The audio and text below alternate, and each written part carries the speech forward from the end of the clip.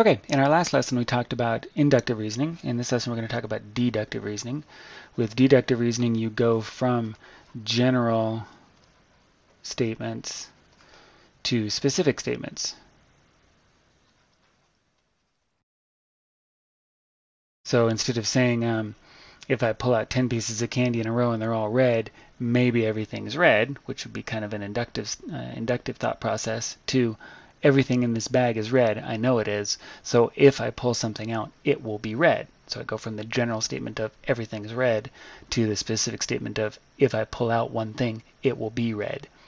Now when we're dealing with deductive reasoning, there's a couple of things we're going to work on. We're going to talk about some specific rules, and I'm going to use some specific notation, such as a little arrow like this. This kind of notation specifies that A leads to B. So if this, then this. A leads to B. The other thing we're going to see is this little symbol right here, this grave. Some people call this a grave. Others call it a tilde. This symbol means not. So it might look like this. We might say not A leads to not B. Yeah. So if A leads to B, then not A leads to not B. And that may or may not be true, but we're going to talk about what those rules are. So let's jump right in here. The first rule we're going to talk about is the law of detachment.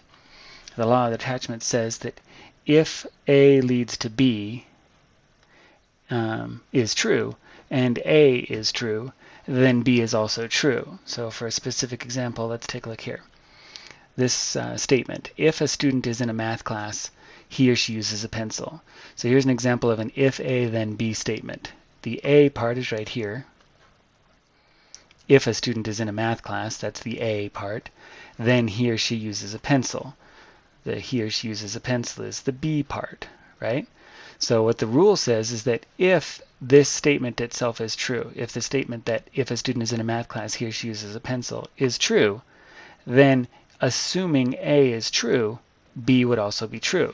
So then we could use this information and the law of detachment to say something like, if Brian is in the math class,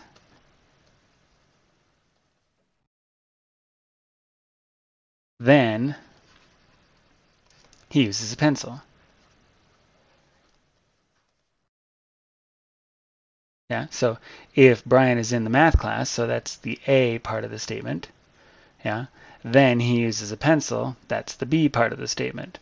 So the law of detachment says that we can use the knowledge that A leading to B is true to say that if we know something qualifies as part of A, it must also qualify as part of B. Yeah, so there's the law of detachment. Now let's take a look at another one. Next law we're going to deal with is the law of contrapositive. And here's where we get into that using that grave or that tilde, the not symbol. If A leading to B is true and not B is true, then not A must also be true. So the law of contrapositive says that assuming this statement is true, if a student's in math class, he or she uses a pencil, then if we know that Brian is not using a pencil,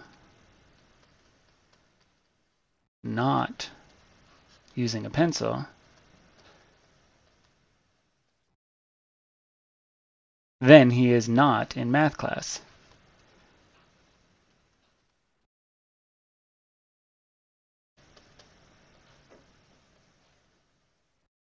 Yeah, so now we have the B part first, and we know that it's not B, he or she is not using a pencil, then he or she is not in the math class.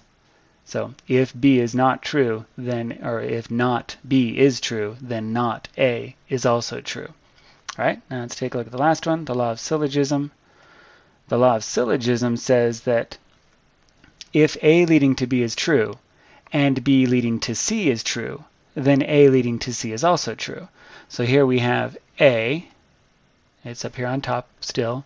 If a student is in a math class, then he or she uses a pencil. So there's the B. He or she uses a pencil.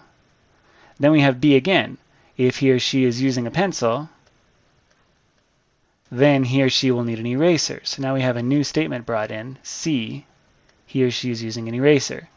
Now, according to the law of syllogism, we can say that assuming these two statements are true, then if a student is in the math class, statement A, then he or she will need an eraser, statement C. So we can go straight from A to C. If we know both of these statements are true, we can just sort of skip statement B and know that A leads directly to C also. There you go.